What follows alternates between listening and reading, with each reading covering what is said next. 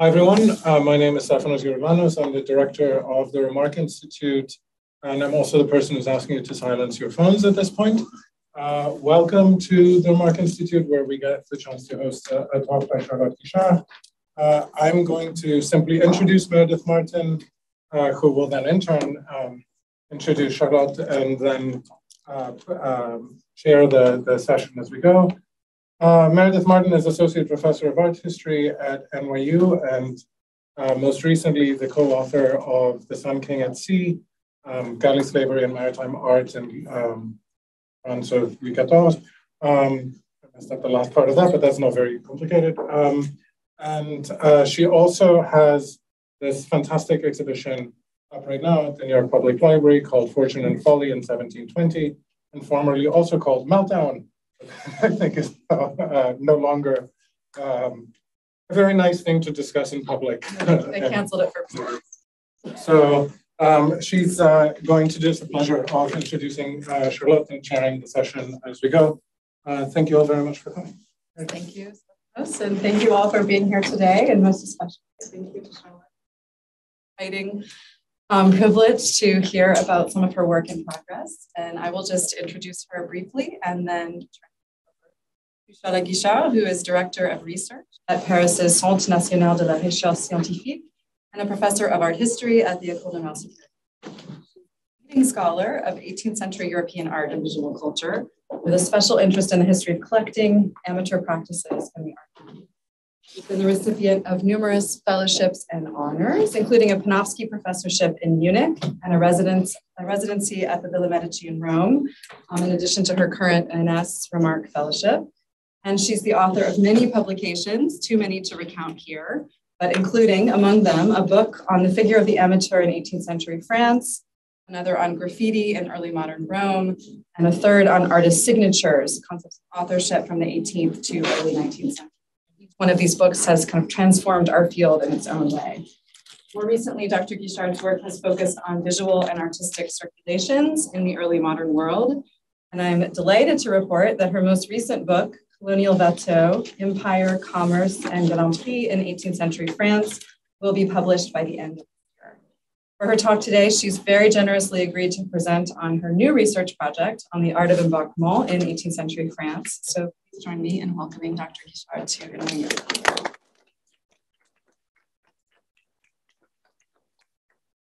Thank you very much, Meredith, for this very kind introduction. And thank you, Stefanos, Amy, and Ananta for hosting me here at the Remarque Institute. I'm very grateful. As a matter of fact, I indeed started a new project that is to you today, and it's entitled The Art of Embarquement. So this new project started with this painting by Antoine Watteau, Meredith just mentioned, first entitled Pèlerinage à Cythère, featuring amorous couples embarking or debarking, actually, it is not clear, who are from the island of Cythera, the island of love. The painting, emblematic of the French Rococo, was exhibited to the public for the first time in Paris in 1717, just at the time when a new trade company was launched, the Mississippi Company, and started the French colonization of Louisiana based on a huge speculation by the French shareholders, which was called the Mississippi Bubble, until the crash of 1720. And Stefanos just mentioned the incredible exhibition of Meredith at the New York Public Library that you have to see.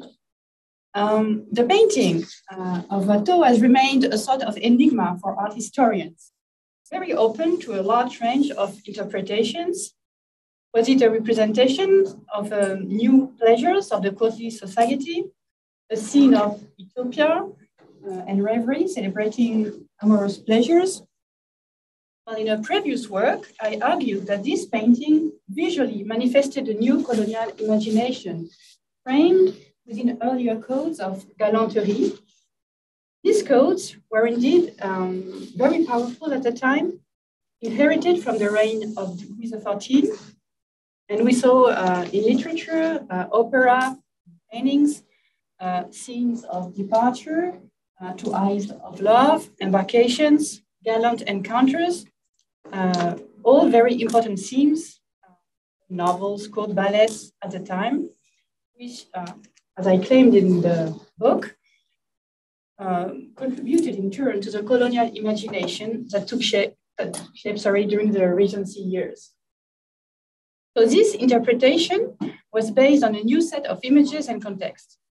Indeed, there is another painting by Watteau, who was himself a shareholder in the Mississippi Company. And this painting is only known today through an engraving that you can see now. Okay, I have to speak up. The microphone is above you. Tell me if you don't hear me. So I think that this engraving sheds light on the context of colonization. The painting was entitled The Departure for the Islands, and it represented, imbued with literary stereotypes, the forced emigration to America of women who were poor or worked as prostitutes. See them in the engraving. This engraving and this painting by Watteau obviously dialogued with images of the time, more directly linked and connected to these contemporary events of forced immigration. So here is an engraving, undated engraving, which clearly employed, the same theme of forced immigration. These images allows us to wave together gallant visual themes and maritime expansion, gallant imagery, and the violence of the French Empire. Indeed, in the engraving after Watteau, and I give you here a detail, the detail of the intermingled but distorted hands leaves no room for hope for the young girl. So my claim today is that the art of embarquement can be interrogated twofold. First, as a representation, but also as a practice for men and women who became more and more familiar with the sea, and especially for artists who started to get on board on ships as dessinateurs embarqués, on-board draftsmen, precisely in the long 18th century. So I would like to show that emotions and anxiety and violence in both cases remained contained, if not erased, in 18th century French imperial visual cultures. So the embarkation theme indeed became central in the state institutions which supported French imperial and colonial trade. So here you have a sketch of the ceiling of the Banque Royale in Paris, which is today the Bibliothèque Nationale de France, and the ceiling is now destroyed. The Banque Royale was opened in 1719 in the wake of the financial bubble of the Mississippi. And it promoted trade and investment in Louisiana through the images that you can see here of ships. So here you see the mast and the ships, allegory of rivers. Here you see the Mississippi and the sea, which are engaged in gallant encounters. At the end of the century, the ceiling of the Bordeaux Opera once again played the embarkation scene. This large fresco, which was painted by Jean-Baptiste Robin, shows the city of Bordeaux protected by the gods. And on the right, I couldn't have the right details, so that you can see the mast with the slave trade and the wine trade for which Bordeaux was celebrated. So here the motif of embarquement, embarkation, explicitly gained a new meaning as a colonial and commercial trope when France started to build an empire in North America. In the 19th century, the Bourse du Commerce, here, this is the engraving, and you really, and all the putti, which was referred to the Watteau pelerinage to thither. Okay, last image, maybe the ceiling of the Bourse du Commerce, which was built for the Exposition Universelle in 1889, and which today houses the Pinault collection in Paris, exhibited a large panorama showing France's global commerce with similar scenes of embarkation, loading, and unloading of goods. So all these paintings introduce us to the embarkation scene. Of course, Watteau and the painters I just mentioned did not embark on a ship. Their paintings delineated a dreamscape, a space of desire and projection for men and women who invested a lot of money in the colonies, depicted as sources of pleasure, of abundance too. But some artists did embark on board, just like more and more men and women at the time. So there was kind of a drive to the sea, riches and its dangers. So, therefore, my claim is that the embarkment was not only a visual scene, it was also a situation, like being on board. This is what I would like to develop now. The expression artiste embarqué, draftsman embarked on board, it's difficult to translate, appeared in 1785 for the first time for the La Pérouse expedition. It's a great change to that. So this expedition was a major naval expedition aimed at demonstrating the French imperial and scientific strength. On this painting, which was painted in 1817 and which commemorated the expedition, the painter, Nicolas Monsiau, shows Jean-François de la Pérouse receiving his instruction from the King Louis XVI. So these instructions were soon published, and I will them quickly. Monsieur de la Pérouse will direct the draftsmen embarked on board the frigate, the Boussole and the Astrolabe, to take view of all remarkable places and countries, portraits of the natives of different parts, their dresses, ceremonies, games, buildings, boats and vessels, and all the productions of the land and the sea. All the drawings made during the course of the voyage, all the boxes containing natural curiosities, together with the descriptions given of them, and all the collections of astronomical observations shall be delivered to the Sieur de la Pérouse. So the expression dessinateur embarqué appears. It meant actually the total commitment of these artists maritime journey. And as a matter of fact, they never returned, disappearing with the whole crew in the South Pacific after a wreck near the island of Vanikoro in December 1788. So I think this expression, Embarquement, also raises a viewpoint of the artist's drawings in the same way as we speak today of journalists or anthropologists embedded with the military during armed conflicts. In French, we say journaliste embarqué, pretty much like dessinateur embarqué.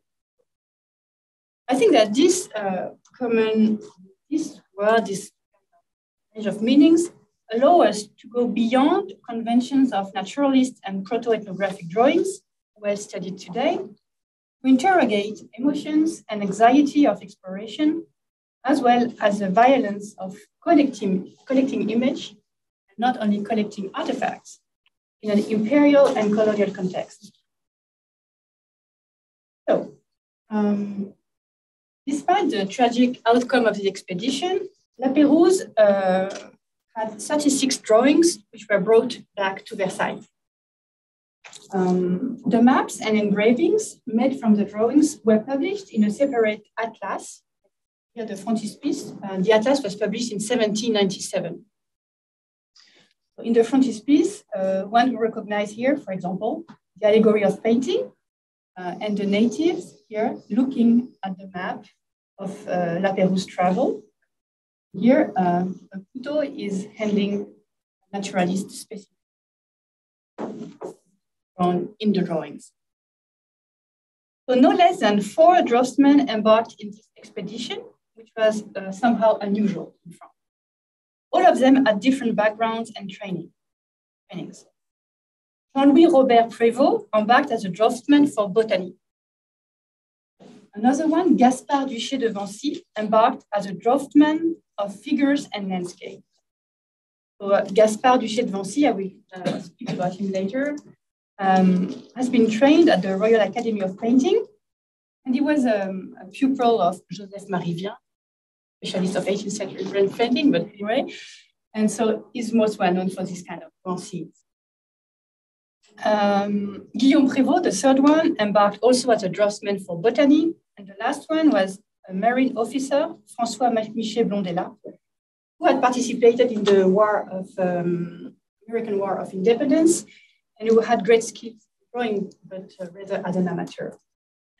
So two naturalist draughtsmen, one genre painter and a marine officer, gifted in drawing. Different trajectories that testify to a visual ambition for an expedition which had a learned objective, but was also clearly part of an imperial rivalry with Great Britain in the South Sea. So the fate of these drawings was extraordinary. They were sent back to France on different occasions. It's quite very moving, actually, to see. The last ones were transported by the young Jean-Baptiste Barthélemy de Lesseps. Happily for him, he disembarked in Kamchatka and brought back the journal of Pérouse with the drawings from Supérieure to Versailles.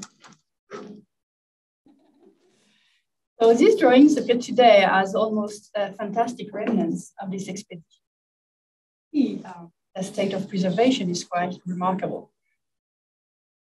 Duchesne de Vinci, among other drawings, executed a particularly spectacular view of Rapa Nui, Easter Island, where he developed a narrative on the encounter between the natives and the French.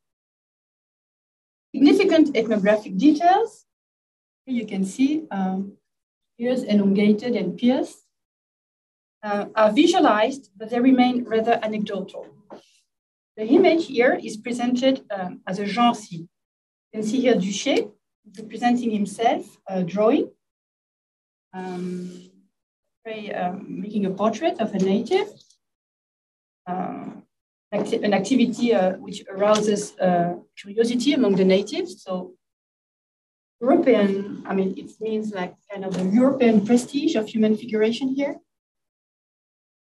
He pictures also on the right the measurement of one statue by a scientific. Another detail here is the gift of one mirror, which is a topical scene in literature at the time, and so some images. And finally, a detail showing a supposedly reciprocal exchange.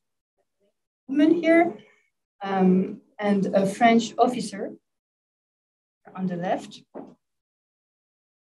And finally, just a detail of the signature. It's written, what interests me today is that it's written dessiné d'après nature, and the signature. So the scene is presented as made after nature, but here, imperial conquest is clearly reformulated in the language of gallant encounters and peaceful commerce between the French and the natives. Something I see as an heritage of the tradition of gallantry as it was deployed in the visual and performative arts in the reign of Louis XIV and the first half of the 18th century. So it is not here that imperialism is evacuated, but it is formulated as a gallant encounter in the peaceful language of seduction, which was implemented in artistic institutions of the French monarchy, especially the academies. So what is interesting is that all these drawings, the 36 drawings, were engraved in the atlas, in 7, except 2. And these drawings represent Port des Français, which is based in Alaska, in the North Pacific, which La Pérouse describes as a commercial base for the natives, but which would prove to be very strategic as a commercial base for the French against the British, because as you can see, of the natural protection of the bay. So the drawing by Duchesne de Vinci is here spectacular, capturing the beauty of the site. It's taken from the continent and magnifies the proportions of the wilderness. I'm not going to describe it, but there is a real work on the whites here. It's really.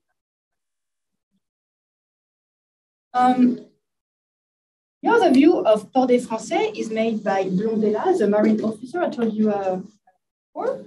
And here you see the view is taken from the shore or from a canoe, so it's not a bird's view. It's closer and it's remained centered on the human scene, giving ethnographic details rather than the feeling of nature. In the drawing, Blondela captures the material exchanges and encounters between the natives and the French. The French show an axe. The natives show, an ornament, so material encounter. These two drawings were not engraved in Paris, but the comparison of Blondela's drawing, this one, is this one, an engraving which was published in the Atlas, revealed that it was directly used to represent a scene of shipwreck. Shipwreck, which actually took place during the arrival of the French in Port-des-Français in 1786, and which costed lives to several members of the crew. So what is interesting is that the scene of silence and calm painted in Alaska by Blondela was completely reinterpreted in Paris. And Nicolas Ozanne, who is a marine painter, imagined the new drawing, actually transformed the narrative content of the drawing, the first drawing by Blondela. So first, a shipwreck, which is not in the drawing, but engraving. And another engraving, which is not in the drawing, is a scene of massacre. Also, this image was imagined by Ozanne and engraved by this massacre actually took place December 1787, and it costed life to the captain, L'Angle de Floriot, and 10 crew members. This episode of the massacre was reported at the end of La Pérouse journal, but it was not visually represented.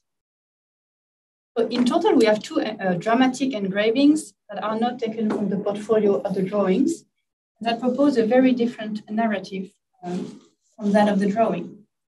I see here like a dissonance between the collection of naturalist drawings executed by the artist embarked on board and the narrative images executed by artists made in the metropolis.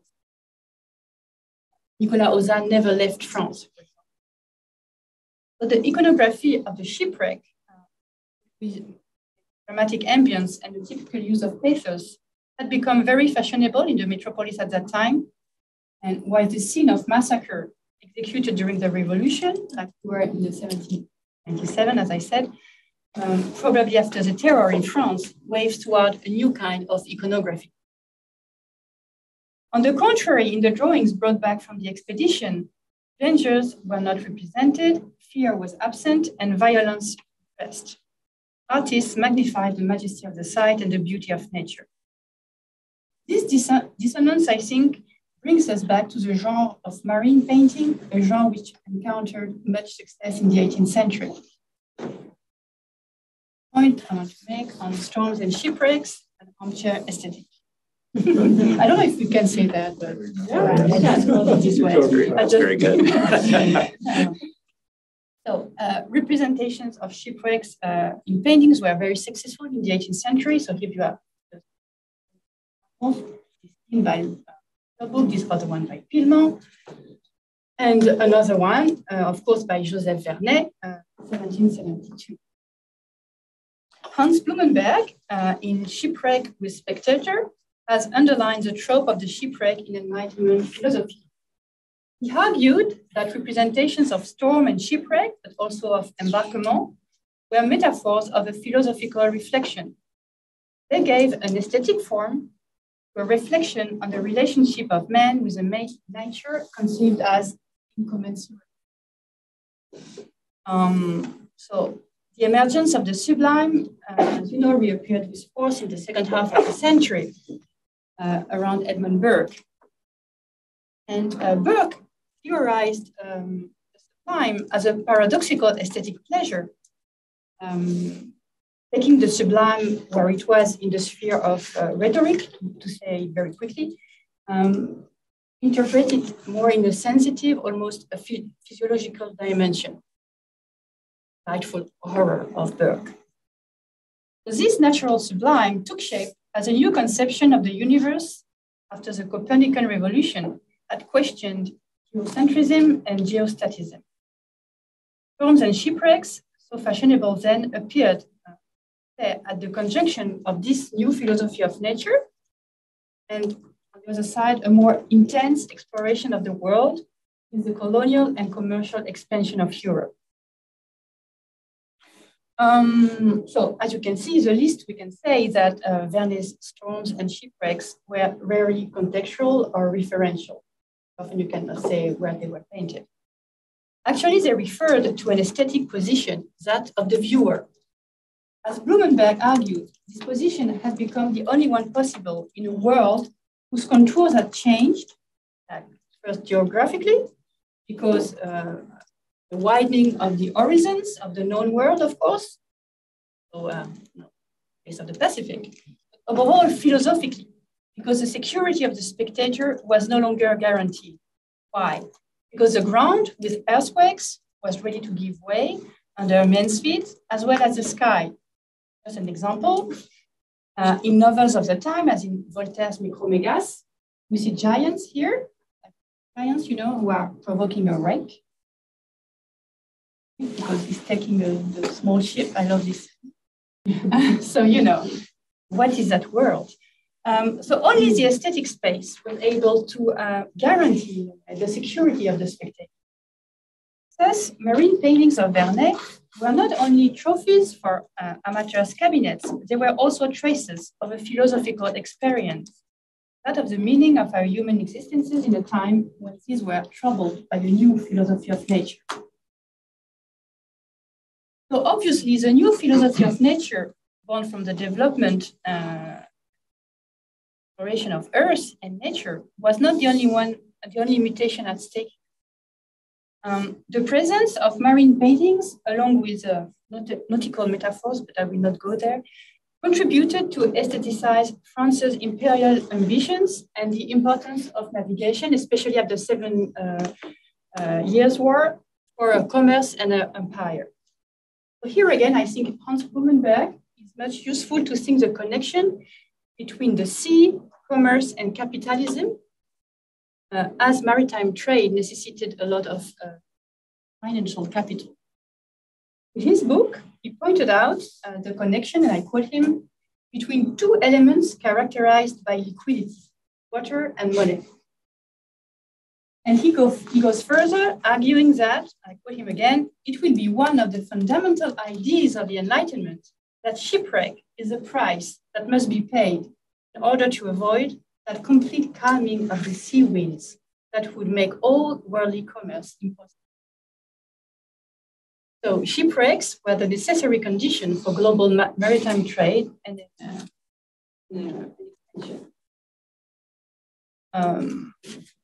Of course, La Pérouse expedition had commercial goals, and one of the goals was to develop French trade in the Pacific. This entanglement between navigation, science, and empire lie therefore at the core of La Pérouse expedition. However, all images that survived from the expedition, depicted a peaceful world. Images obscured violence, while on the contrary, the writings of La Pérouse in the journal did not hesitate to record acts of violence from the side of the Europeans and from the natives. So, for example, in Rapa Nui, I'm going back to Nui, the expedition only stayed 8 to 10 hours, which is really very short, actually. And La Pérouse commented upon the violence made by native women. They committed, by the natives, an act of violence on 2 young girls of about 13 or 14 years, bringing them near us in hopes of receiving a reward. The repugnance of these young Indians proved that the law of the country was violated in their persons. None of our people availed them of the barbarous rights thus attempted to be conveyed. And if certain moments were devoted to nature, desire and consent were mutual, and the women made the first offers. But I think the description, the textual description, contradicts the gallant scene penned by Duché de Vinci, totally immersed in an artistic language that the European academies trained by gallantry and reciprocity. So how can we explain the dissonance again between the text and the image? As a matter of fact, La Pérouse described several times acts of violence during the expedition, but artists could not visualize them. In La Pérouse's account, the contrast between the beauty of the Polynesian islands and the ferocity of their inhabitants is very strong after the massacre of his crew in December 1787. I don't have time to read it, but he's very, long passage and important passage. The engraving reflects La Pérouse's hostility and relies on his account. But this, as I said, this was not made on board. On board, there was one drawing was made. This is it.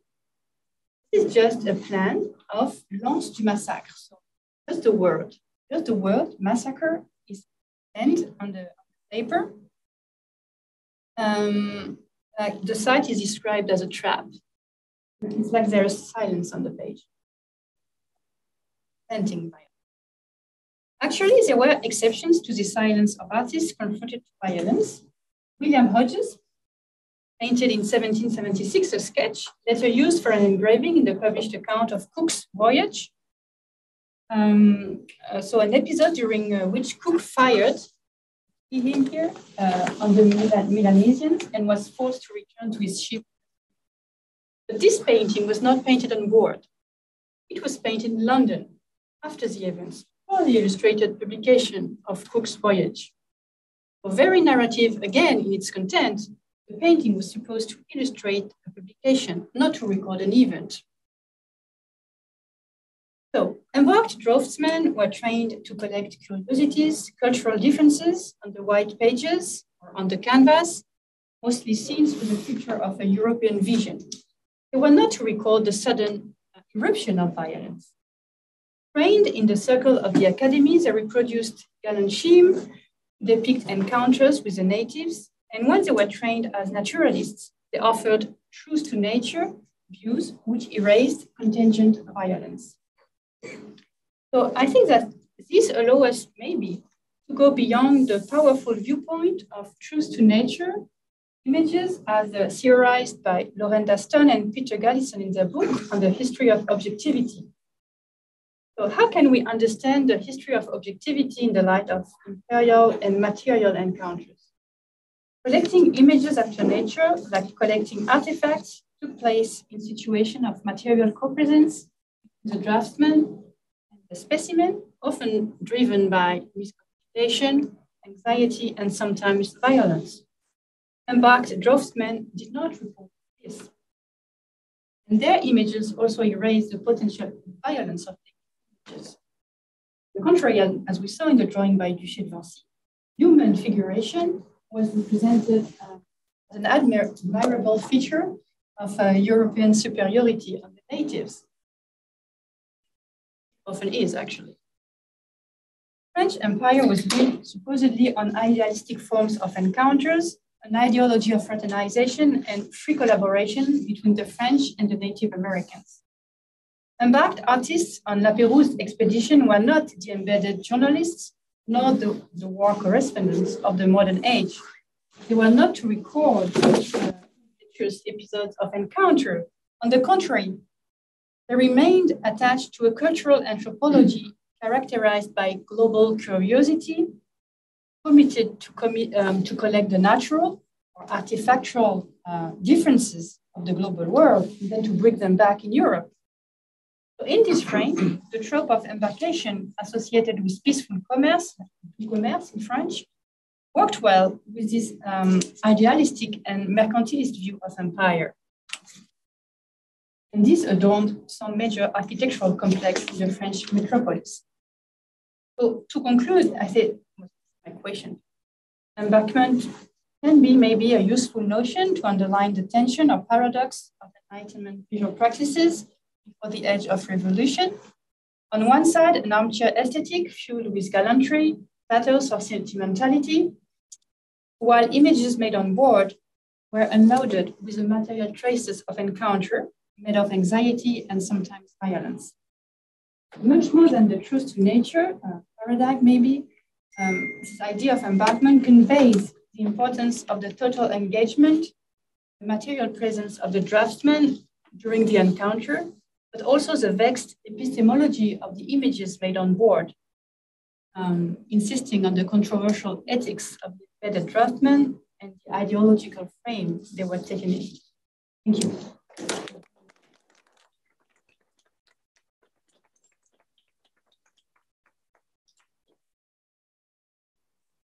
Really fascinating. And I'm sure there are lots of questions. Jeffrey, do you want to go ahead, start us off? I will start, but not if there are others. But you sort of ended by answering the question that I was going to ask you, which is about this seeming similarity. And I did not know that the word for an journalist today is embarqué. So that's super interesting. You ended by separating those. So I just wonder, it seems to me that you're signaling their training, right, in this academic frame, and then the instructions that they were explicitly given. I'm wondering, do you see a space for the actual experience of being embedded or embarked that reinforced that resistance recording things that we're not recording? And I wonder also then, looking forward from this moment, you see a tipping point when artists who are embedded or embarked in this kind of project stop doing what they're told and start doing what we recognize journalists today are actually what we expect from them. Where was that shift, or have you gone far enough forward in time to detect a change? So those are sort of two linked questions about the experience of how that differs from what we might think. So you mean a shift in history? Yeah, I'm basically asking, at what point do the violent images start being made also by the people who are embarked or embedded? I think maybe, yeah, it's a very good question. I think it's a question of rupture too. I think what you can read is that the 19th century moment,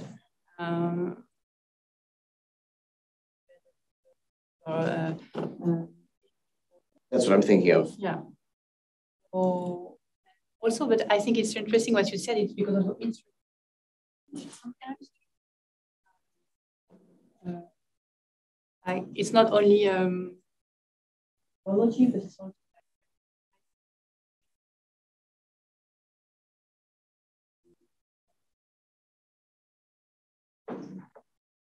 or events. Because also there's a new sense of quality too, like the l'actualité, the event. Quality of the event can happen. That can happen. While as I showed you, there is a sense of curiosity, differences, and but no. So I think also it's really to that big question.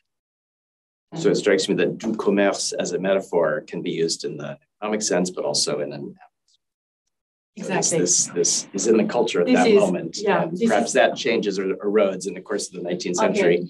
Okay. Sure, and so du commerce is really something like I studied more relating to galanterie. Like commerce Sure. In 19th century means not only trade, but in French it really whole relationship with people, like being in commerce with somebody. So yes, this I think in the 19th century, I think at the end around 1800, yeah, there's a change. Commerce means trade, more separation of the meaning. By the time of the Bourse de Yeah, sure.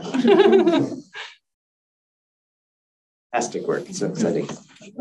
Thank you so much.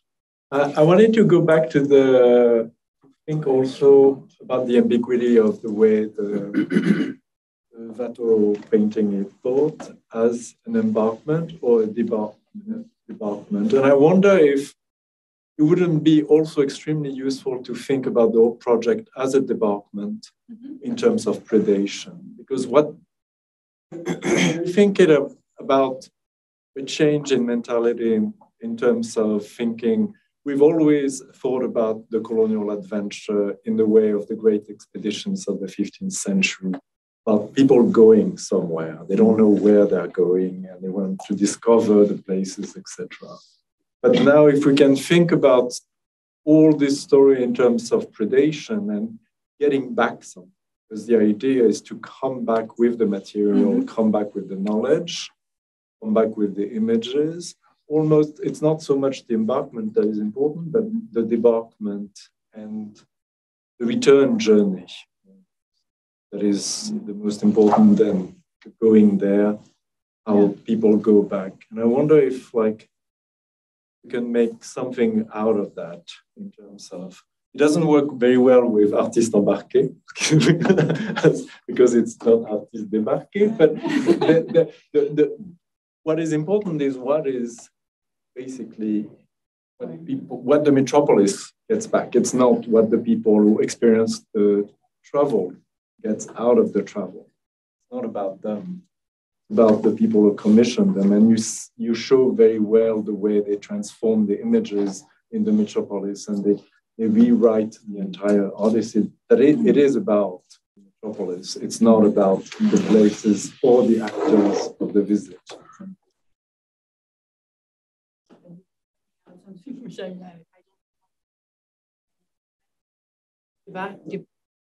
In English, it's very complicated. Boarding, unloading, unloading, I mean, all these words. But yeah, sure. The idea, I think you cannot sing one without singing the other. So it's really a process of, as you said, getting back something, collecting something. So sure, I have to think about it. And this is why also I read the instructions because he said everything goes back to images and the natural. So it has to get back. So and also this is why we can speak about an idea of mercantilism too. Like they collecting, amassing. Yeah, I totally agree. I don't know really how to articulate. Yeah, it's tough. Yeah. We have one question from our virtual audience, and then we'll have a question from Elisa, and this is from Tab Holmes, who also wants us to speak a bit more loudly, I think because of the the microphone. But she wants to know what distinguishes 18th century, in your view, what distinguishes 18th century French artists from those of previous centuries, especially those from the Netherlands, who also made and memorialized sea journeys. Do you see a kind of difference from the sort of maritime art and the art of embarkation? That period, to this. I think very large question, so I cannot really answer to everything. I would say that the motive of the gallantry for me is maybe French, and I'm here using Alain Viala's work, book on La France galante, and explain how gallantry was kind of trained for France. To develop it. So I think that, for example, Netherlands marine painting did not mobilize the.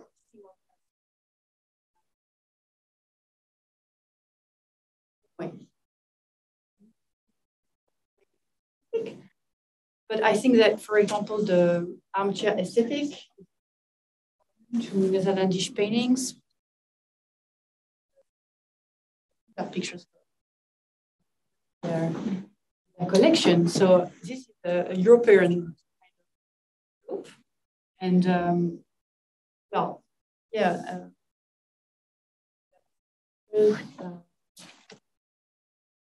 and implemented this kind of scenes of maritime.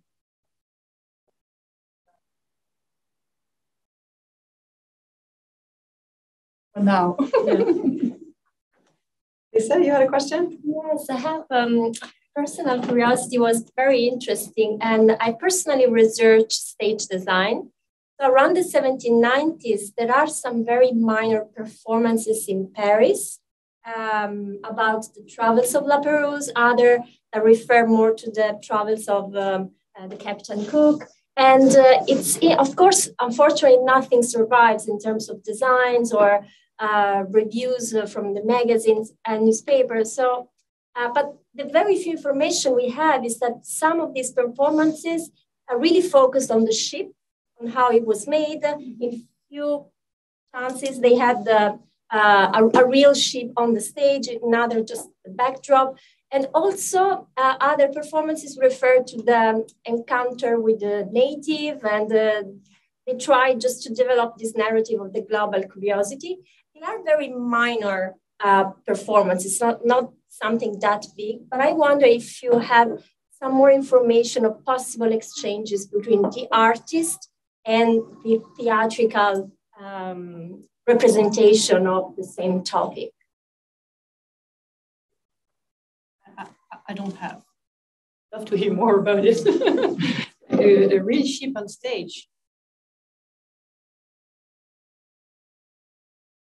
I mean, they had very few accounts, so I'm not sure how big was the ship and like how, you know, because they weren't performed from major theaters. Just one was performed for the Théâtre de Feydeau, which was, you know, a big, actually at that time was called Théâtre de Monsieur. So it was one of the richest theater that would invest in decoration, but somehow some of the performances weren't successful. So I'm not sure like how detailed, but there's certainly an exchange between these decorators and the artists. I was never able to find more. So the artists disappeared, like the one who disappeared. I know that Lutherburg was involved.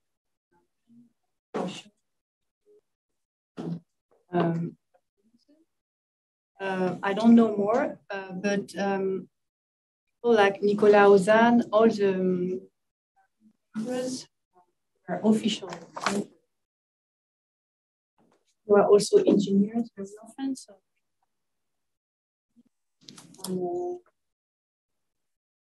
objects and, but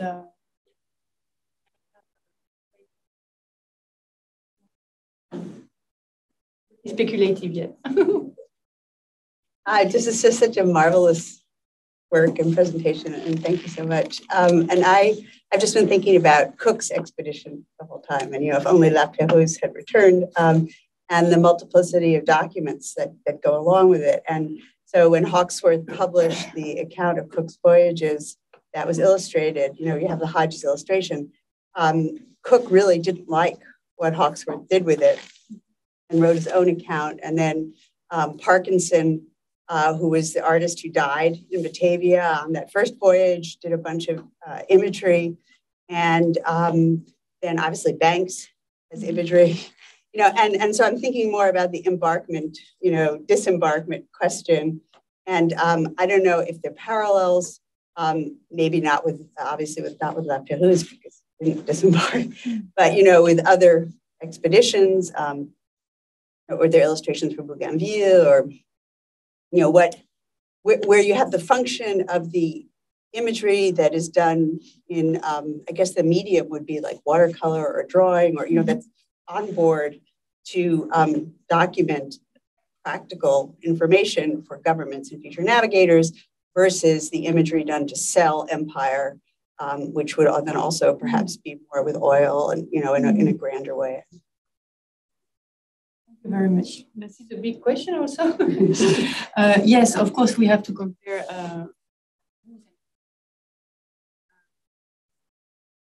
beginning.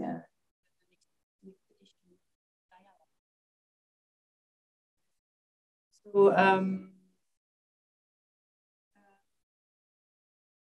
in terms of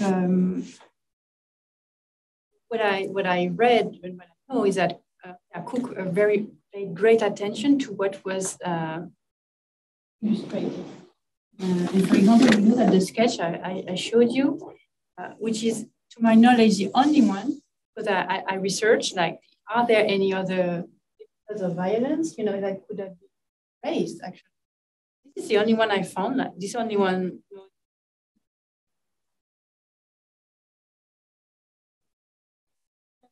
And this is the only image, not to speak about media, which represent violence. It was, once again, so it was not made on board, so made to illustrate Cook's voyage, and Cook wanted it to be illustrated. So it was like spoke with the art. I don't know if there is a difference between of oil painting and would be supposed to sell empire. I think that the ideological frame is more transversal. Like you can find not that they're trying to sell empire, but they are embedded in. So this is why the truth to nature theme does not really. I'm not really it totally, because I think it's part of the empire ideology. And so we cannot oppose a media like the pencil and to oil painting, you know. So this is maybe where I would go, in a way. Well, I don't know if I answered your question. No, you did that. Clarification question also from our virtual audience from Nadia Zonas, which is about the image, the print of the massacre that you showed, which was made afterwards. And I think she was wondering whether you were making a parallel or whether maybe you think the artist was making a parallel between attacks on colonists and explorers and that massacre scene and the terror. Or were you just saying that they were contemporaneous? No, yeah, because there is one idea I had is that the theme of massacre something which is really emerging in those years. Painting a massacre, like a contemporary massacre. You don't have scenes like that in painting.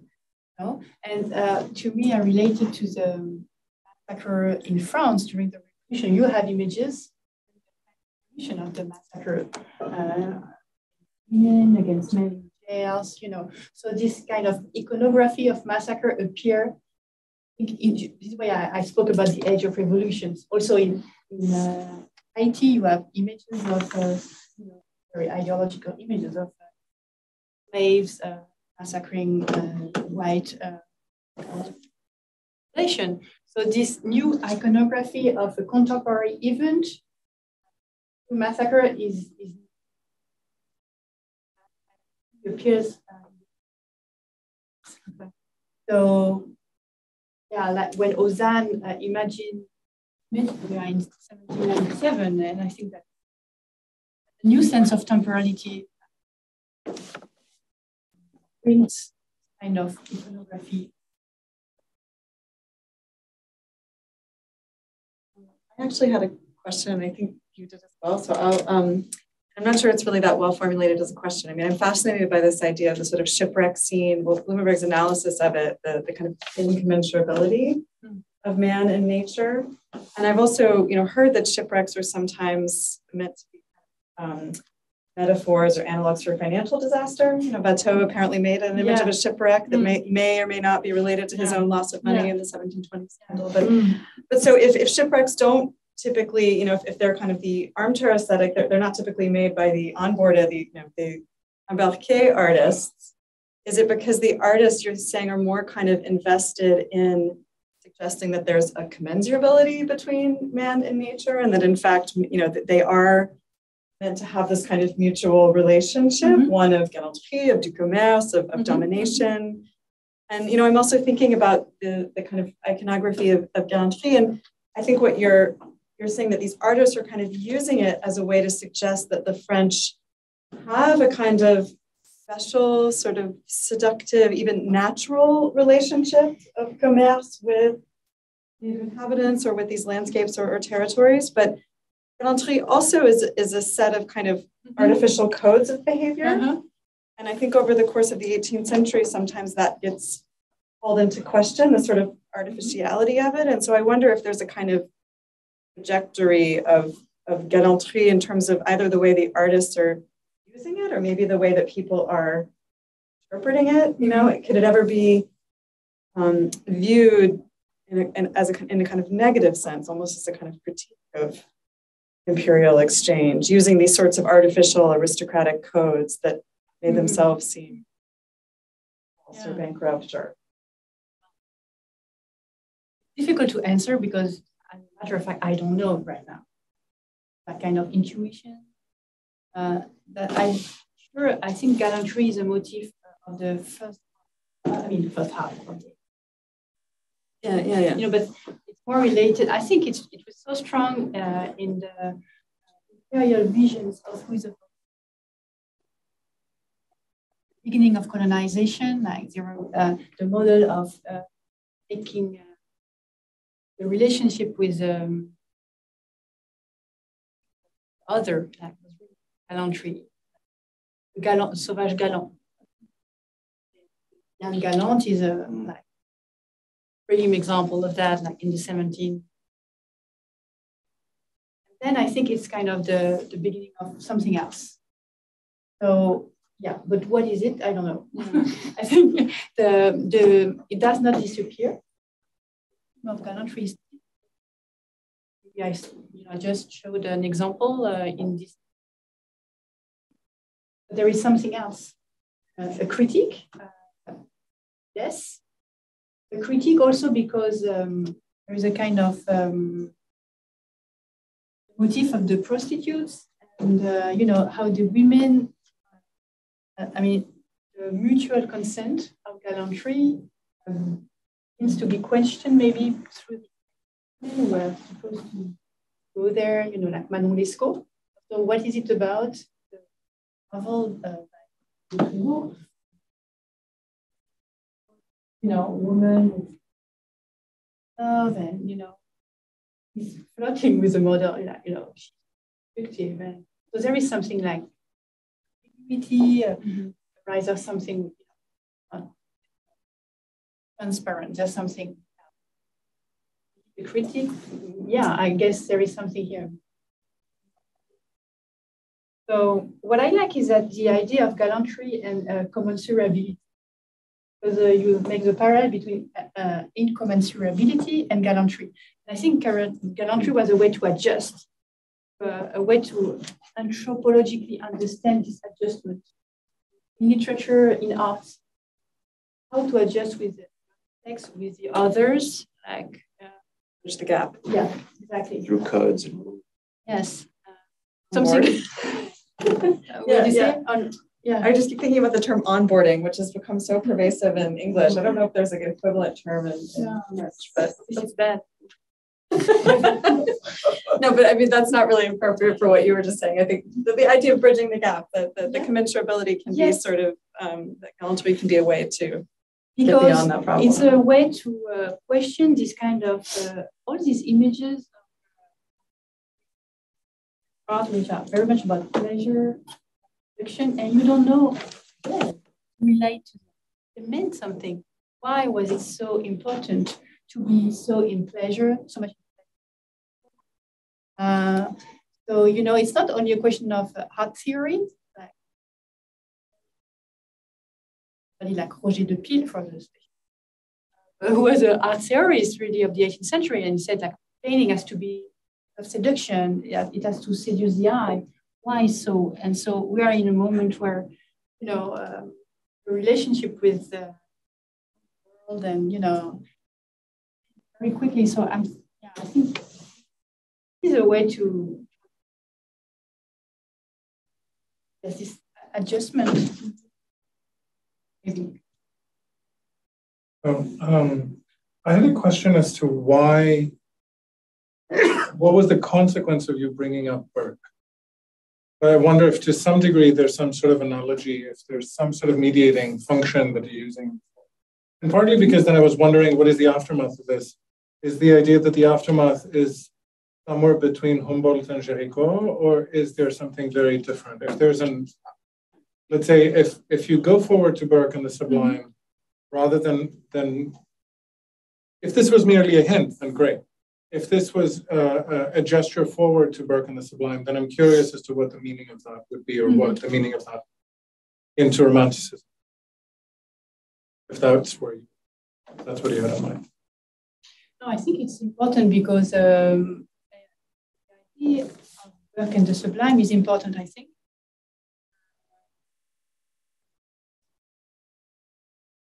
I wanted to show that it's not a question only of aesthetics, but by bringing this philosophy of nature,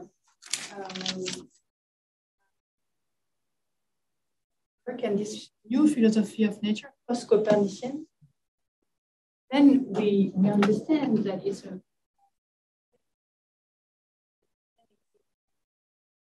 So it's not, I don't want to bring him into the discussion just because it's Burke, because I'm not a specialist and I'm not like, bringing something I don't really know, but I think it's really important. Like, why is the sublime in the 18th century so important?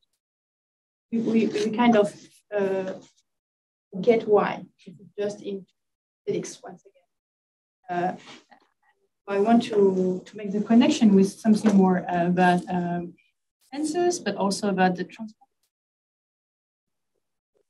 I don't know if, and so yeah, I think Humboldt is completely into that. I mean, yeah, sure. I mean, sublime is a language of, in aesthetics, is a language of natural history. This is what the point I want. So what is the connection with him? Actually, that was much more useful for me. The question, I'm going to go with it. Very naive and slightly ill-formed.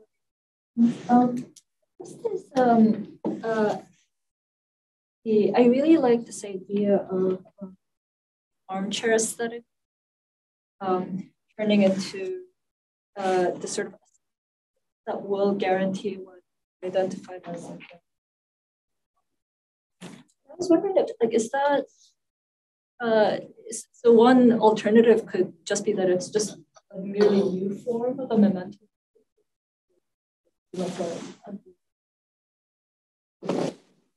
Think of that alternative. The other question has to do with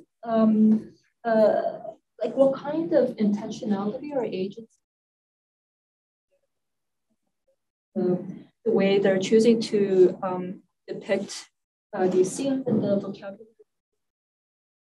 You see this as sort of like a deliberate ideological of what they're doing, or is it just they're simply going with the only aesthetic vocabulary that they know and have been trained? And finally, I wanted to ask, like, what if you're having kind of the more violent scenes, like after the on the continent, you're having these somehow like they're more gallant scenes from the draftsmen on board. Like, what does this suggest about creating, allow to do with? Thank you very much. So the memento mori. Yes, I think. Well, you know, it's not a shipwreck. Yeah, the iconography of the shipwreck. 17th. So yeah, there is this tradition. Very good, yeah. You have actually real memento mori of the 18th century in churches with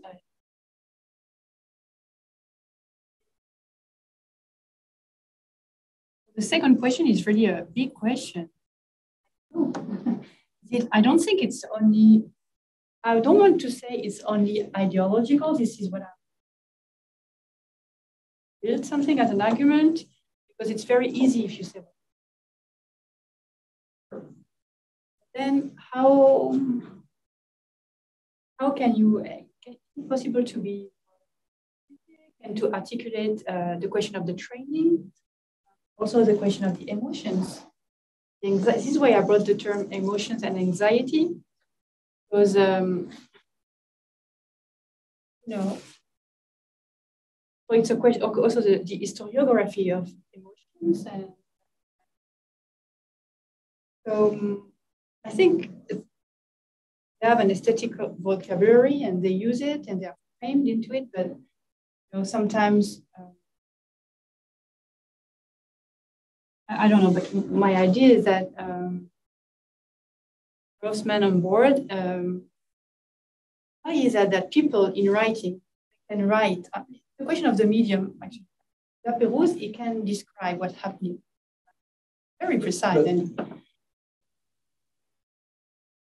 I wonder if it's also the very specific thing that is to be on board of as just this ship. Pérouse can write because he's the captain, And there's something very specific about being a captain on a ship where you absolutely have the entire authority at a highest level that can be in any kind of context. And I wonder if, like, I do see that if you're an embarked artist, you have to, everything you do has to be approved and go through the approval of the captain. Like, the hierarchy is such aboard the ship that you don't, even on a battlefield, kind of. Yeah. Well, it's the same. I would say if it's even worse because you can escape. You cannot escape when you're on board of a ship, and the punishments are even not the same. They are harsher. You see that I would make a real case in your study about the extreme specificity of what it is to be on a ship. Yeah, sure. And I wonder if, like, the difference between what La Pérouse can write and what someone who is not a captain can draw has to do also with this hierarchy. I think there is a question of hierarchy. I think there is also the question of the between and the draw and the image, because we don't have images.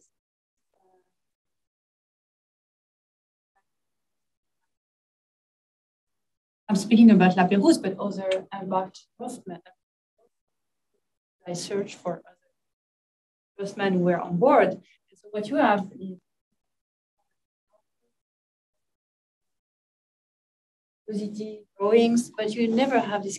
I mean, I want to be happy, you know, but I wonder if there is not also a specific medium. This is why training is important.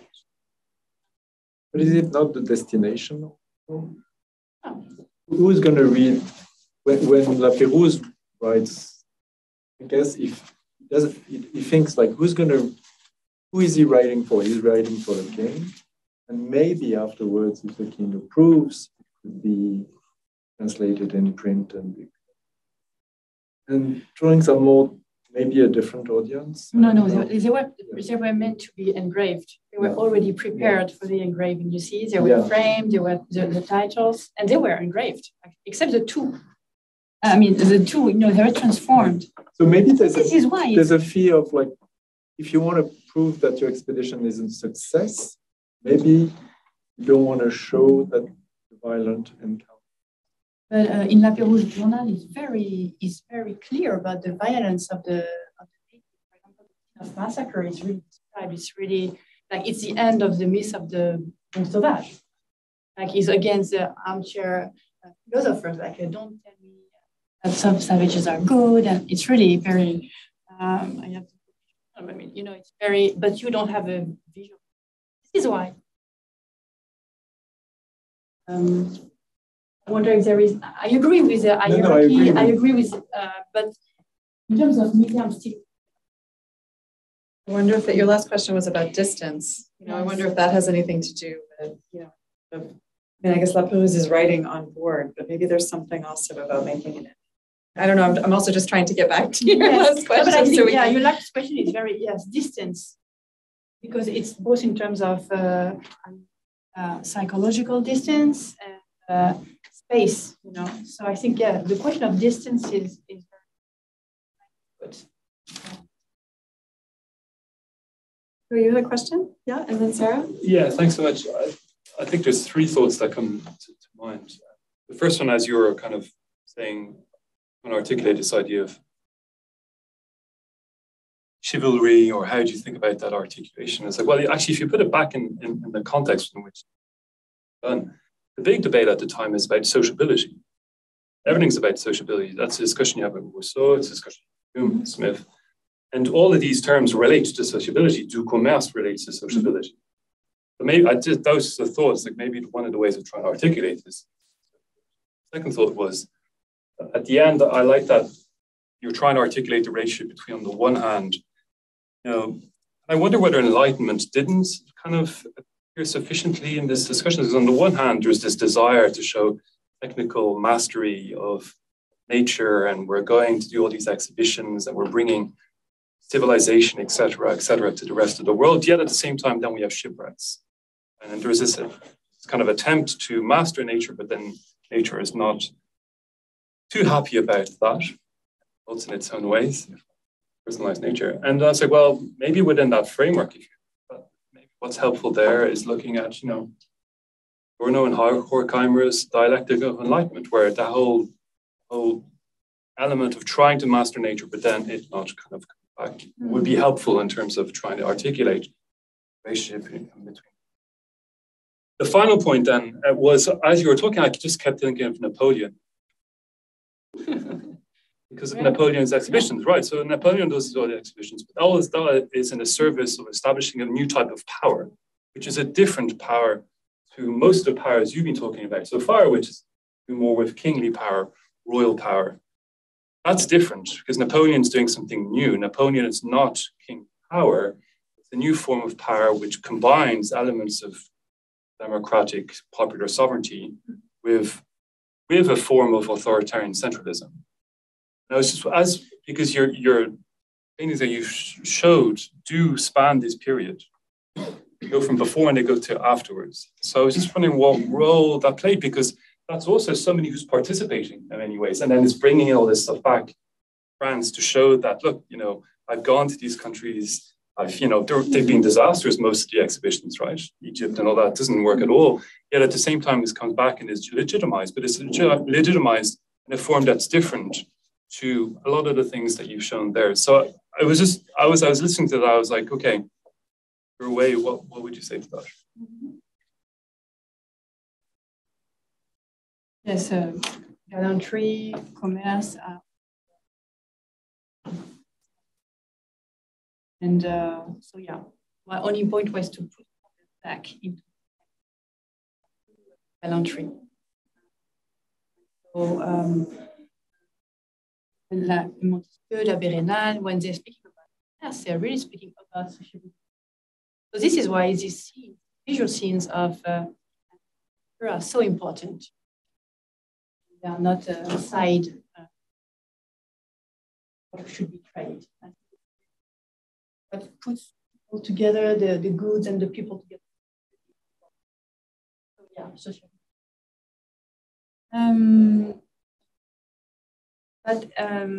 Enlightenment and the revolt of nature and yes, but for me, like Adorno and, for example, Adorno or Horkheimer is less useful, I would say, like a toolbox, maybe because I know. And precisely Blumenberg in the, Blumenberg helps me understanding more why you have all these paintings, so I just feel that more but it there's not the sense of disaster, maybe, Adorno is, his thought is, headed in this kind of Auschwitz, like. Here you don't have the same sense of disaster, ideology of progress. So you are very much still in this kind of thought, progress and, sense of history. They are discovering the future in a way. Sorry, I just mean by that, but they also progress then doesn't always work. That's why you have all the shipwrecks. Yeah, shipwrecks are necessary for progress and for capitalism. This is why, I believe that it's useful. And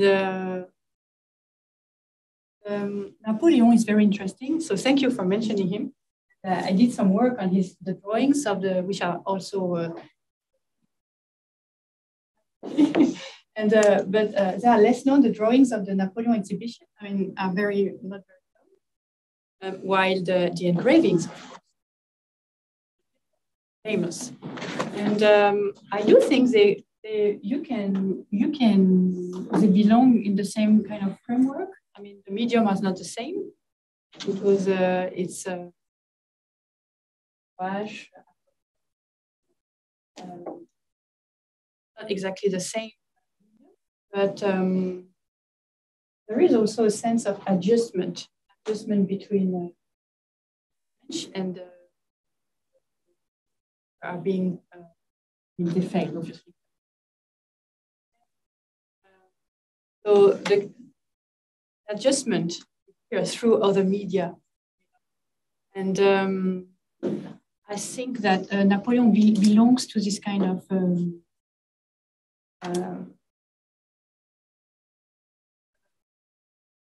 the last expedition. It's the same ambition. Yeah, what I just meant by that, sorry if I may, is just to say that how power and legitimacy is conceived has changed over this time period. Therefore, what impact that has in even, you know better, this materiality, et cetera, than I do, I can't comment on that. Yeah. Maybe there's a continuity there. Yeah. But if you think about, the debarkment, et cetera, when it's, especially when it's brought back to France, it serves quite a different purpose. The purpose is it's repurposed in such a way, because a lot of this is about what is about. It's imperial science in both ways. Yes. The imperial knowledge. Both ways, for me, from my viewpoint. But yeah, I mean, maybe I have to search more. Yeah.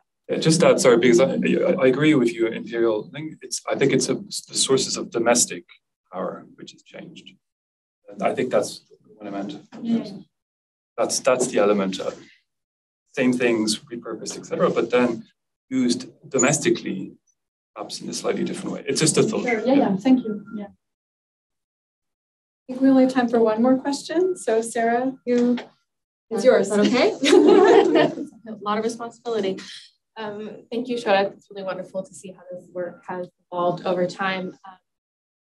I guess I'll shift our attention away from the longue durée to this question of geographic distance. So this is perhaps a question for both you and Meredith. You focused on images that emerged from these long voyages across the Pacific, across the Atlantic, where I imagine sort of the calculations of risk, commercial risk, risk of life were a little bit different than more local peregrinations around the Mediterranean. So I was wondering if he can articulate a difference in sort of the social relationships that are materialized or represented through these images in big oceanic distances versus those that we see articulated when Le Prince goes to Russia or Hilaire goes to the Ottoman Empire or the engineers, the savants go to Egypt. I wonder, that's maybe sort of a question not to be answered, but an invitation for us all to think.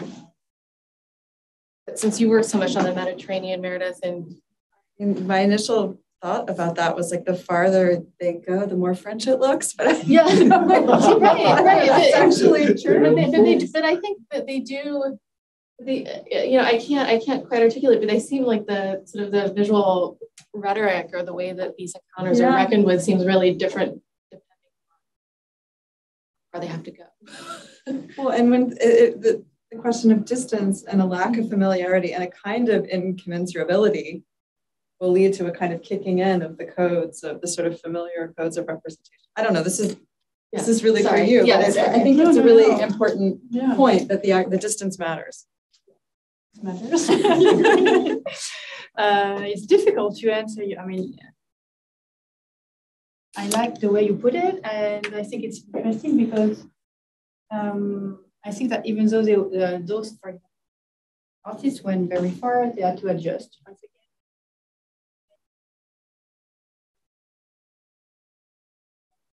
I'm sure that the agency is different maybe when you are in the media.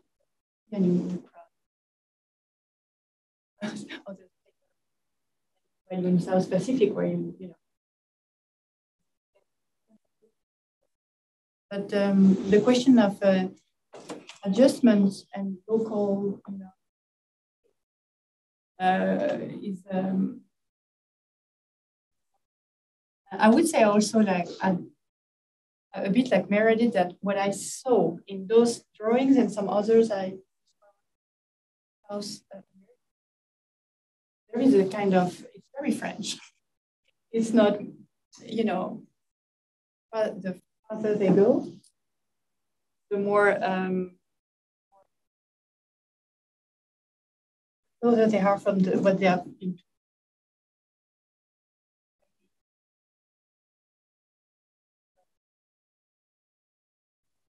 Time matters too. If you know it's going to be at least where your image gets back or longer or something, I mean, that affects, that shapes, right? Relation. What kind of anticipation of I mean, I don't know, morality of the scene that you represent, how you represent it, the question of sort of, I mean, this is getting into like Jennifer Roberts territory, and, you know, but yeah, it is an important, and I don't know if there is much about the experience, just to get, we're gonna come full circle, but Jeffrey's first comment about the idea of the experience on board.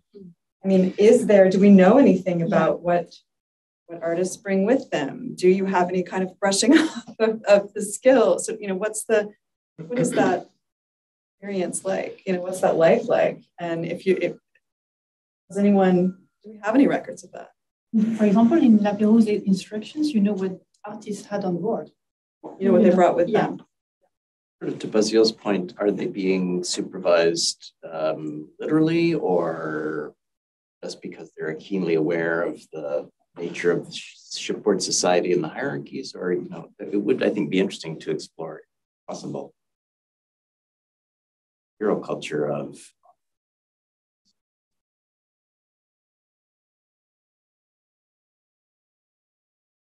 But to go back to what you were saying,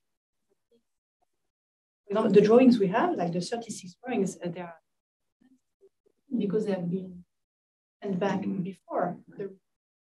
And what we know is that La Pérouse sent them to the king because they're supposed to show, so this is very clear in this journal, the talent of, they are emblematic, they have a special value.